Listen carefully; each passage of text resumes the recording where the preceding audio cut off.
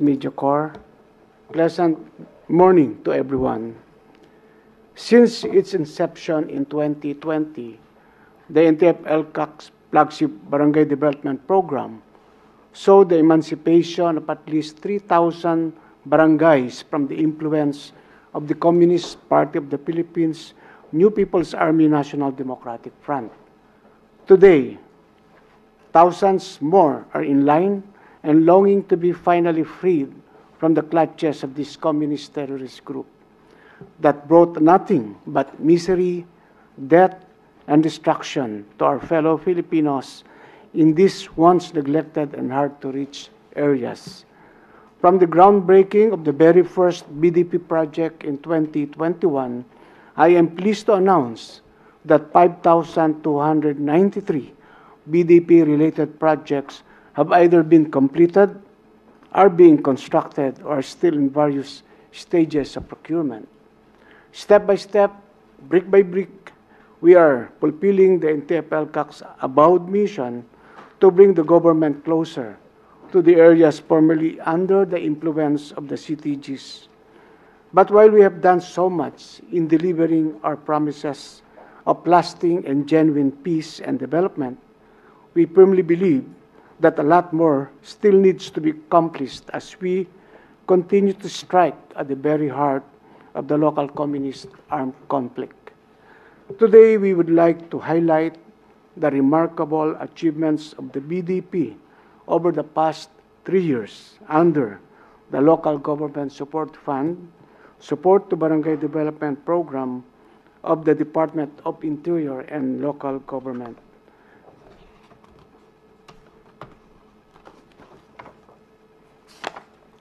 Of the projects I mentioned, 1,325 of them comprise farm-to-market roads, 557 water and sanitation facilities, 219 health stations, 201 school buildings, and 290 rural electrification projects.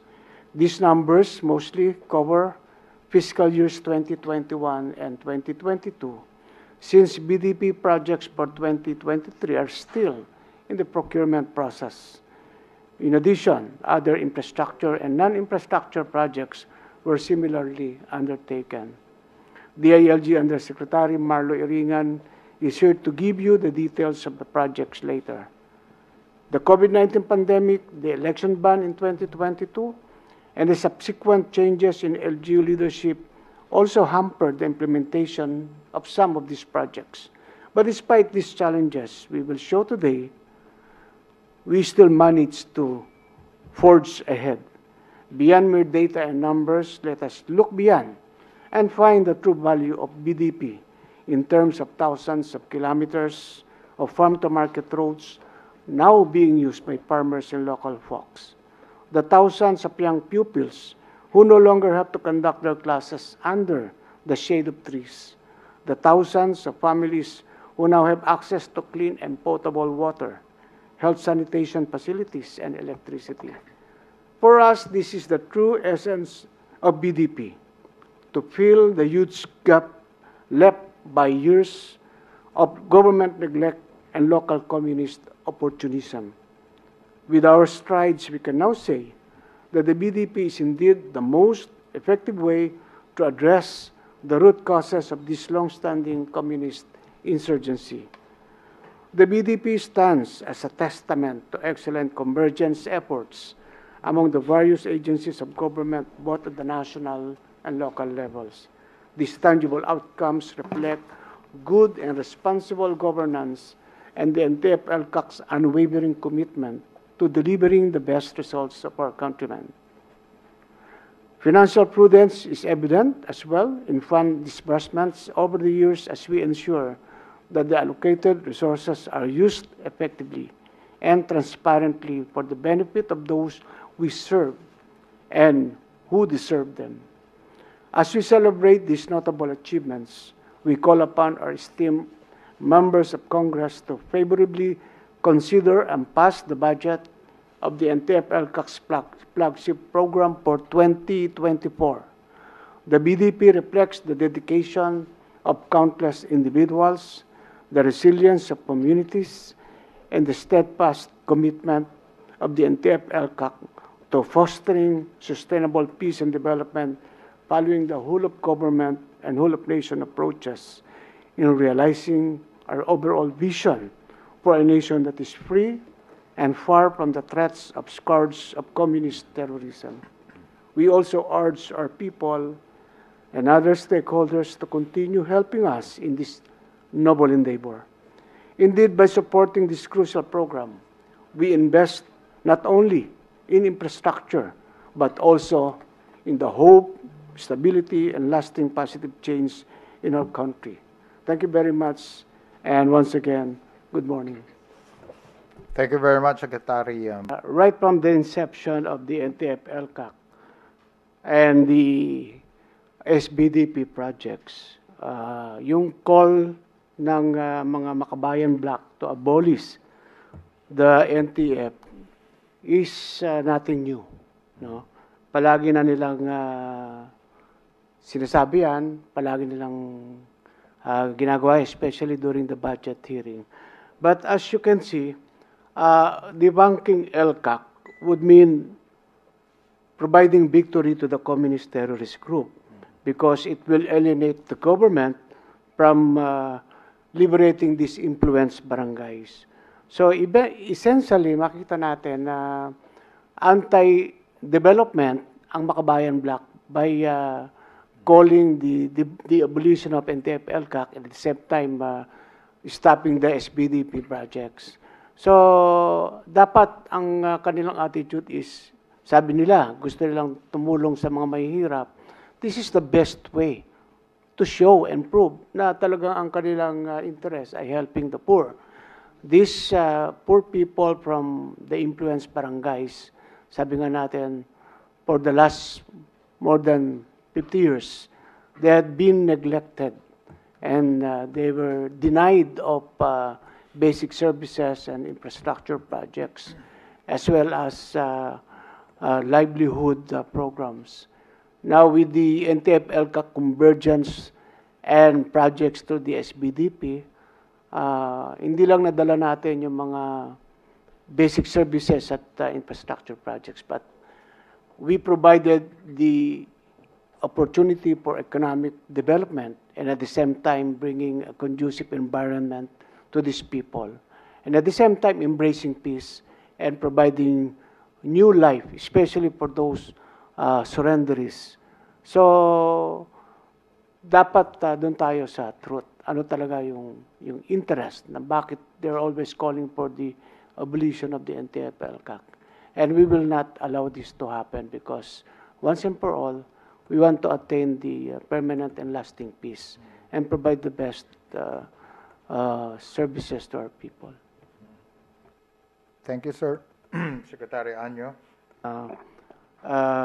Including or putting terrorism or communism into their lesson plan or whatsoever. Wala tayong ganong crackdown, wala tayong ganong program. What we wanted is actually including the peace initiatives into the education sector, meaning to say what we want our children and our youth will be knowledgeable about peace initiatives and peace process. But walang ganyang crackdown against teachers. Sir, safe to say that it was only propaganda of several leftist groups? Well, dapat kasi i-check muna natin kung saan pinanggagalingan ng mga pronouncement nila. Sabi nga kanina ni ADG Jonathan Malaya na, like for example, for the SBDP, marami na silang sinasabi, pero hindi pa nila nakikita yung full report ng COA.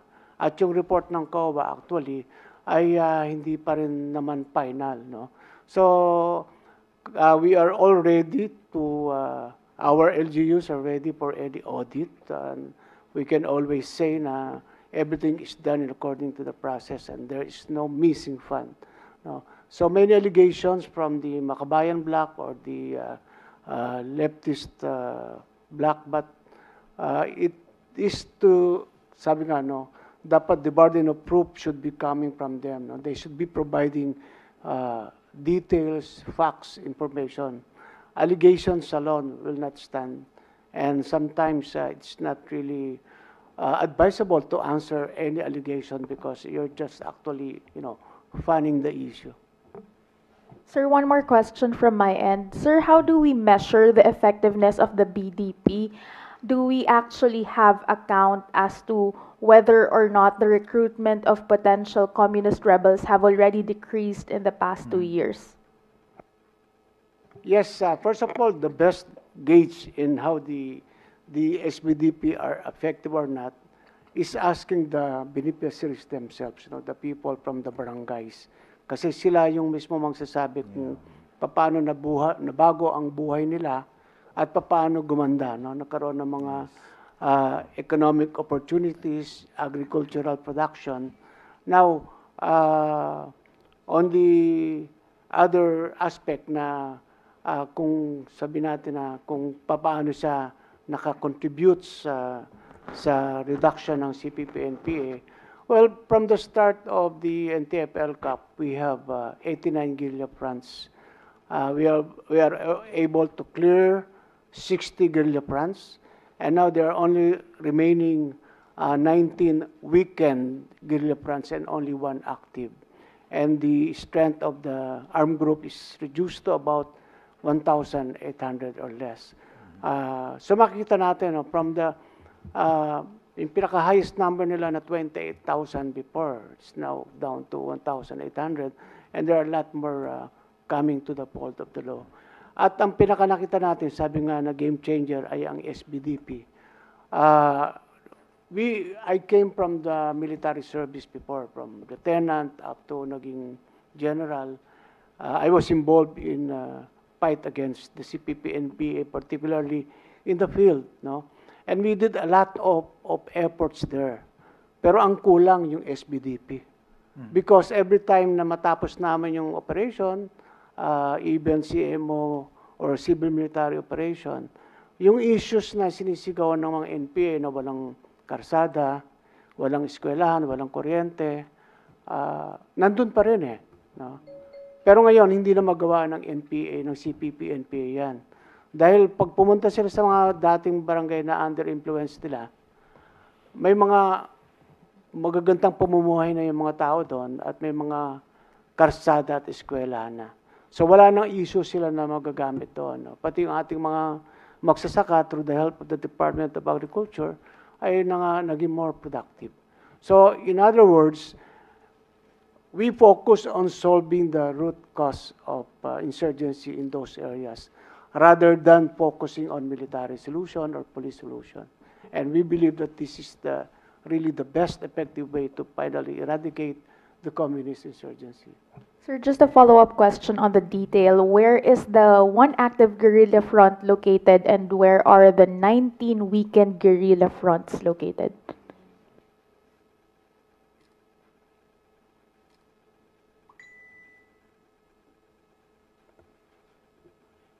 Yung ating natitirang active guerrilla front ay sa Northern Samar, Northern Samar. At saka merong isang binabantayan natin dito sa Bicol area. Now, yung mga weekend guerrilla fronts ay 11 ito, meron tayo dito sa North Abra, meron sa Ilocos, meron sa meron pa rin tayo sa Southern Tagalog Regional Party Committee dito sa Mindoro. Meron pa rin tayo sa Negros, sa Panay. Meron tayo sa natitira dito sa Northern Mindanao, particularly sa area ng Port Division. At more or less, yun yung mga areas na mga naiwan natin. 11 na weekend guerrilla fronts. Senate.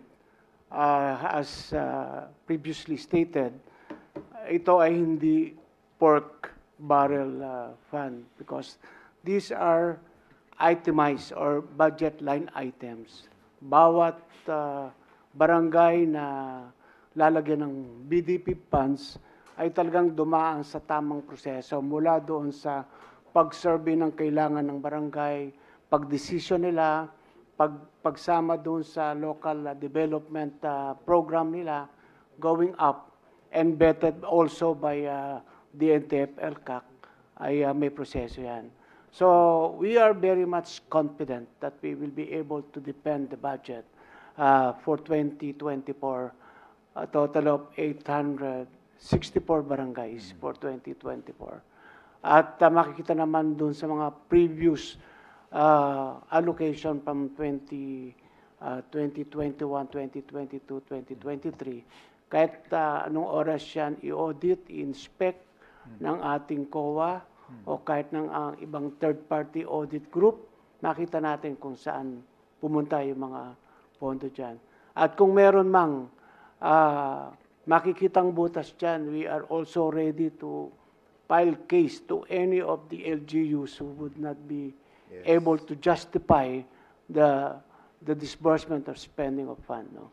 We are very much transparent here because what is at stake are what is good for our people. All right. Thank you. Take this opportunity to extend our congratulations and gratitude to the members of the National Task Force to end the local communities armed conflict. Yung mga agencies, uniform services, and our local government units who are silently working for the success and to finally end this communist insurgency.